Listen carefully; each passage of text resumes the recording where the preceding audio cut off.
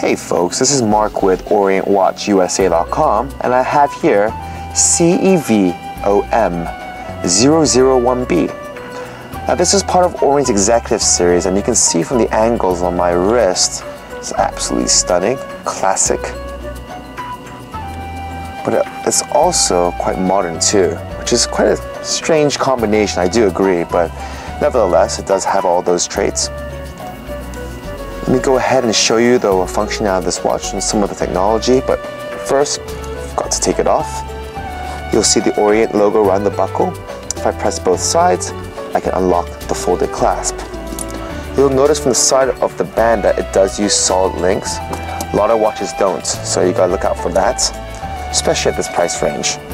You'll notice that the band uses a combination of both matte as well as finished metals.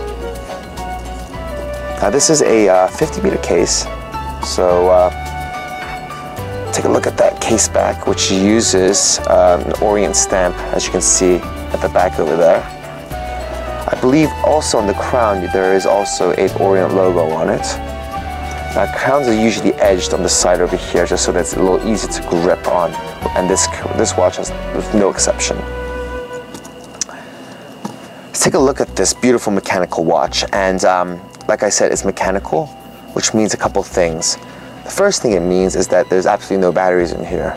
There's nothing, the only reason why this is working is because of a spring. And the spring works, the spring holds that energy. The spring holds the energy, so that's what's really powering your watch, okay? So let's do this. Let me go ahead and show you. I don't know if you can see it, but there's a beautiful pattern on the dial. Almost seems checkered, and it has a lot of texture to it. I think that really gives that real classic edge to it. This 12 over here and the cutout of this of the date and day, I believe, is the reason why it looks modern. So let me show you how to work the watch using the crown. So you have day and date at the bottom with time, very simple. There are two steps on this crown. The first step allows you to change the date. Second step allows you to adjust the time. So I'm in step 1. You can see the date progressing forward. Pull it out one more step and you can see time going forward.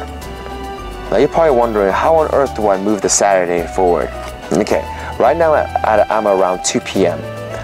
So if I keep on progressing to around midnight, there's a couple things you have to know about Orient Watch. It's an international company, so it requires many times to be in a situation where you need two wheels to have the date and the day in two different languages. So Orient relies on a 2-pivot system.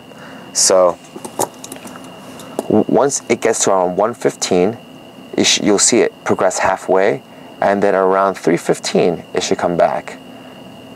Now, to take it to Monday, just repeat the process. Take it to around 11 p.m., take it to around 4 a.m., and it'll progress forward. Let's take it all the way to Tuesday, and now to Wednesday, Thursday, but you gotta really wait until you see Thursday fully appear. In any situation, if you get into this situation like this, where you're in between days, go ahead and progress the wheel forward until you see the proper date. Now take it all the way back and repeat the process, and you'll see that it does indeed pivot twice. Okay? So let me go ahead and take it back to around 10:10. So okay folks, so this is CEV0M001B. Hope to see you wearing soon.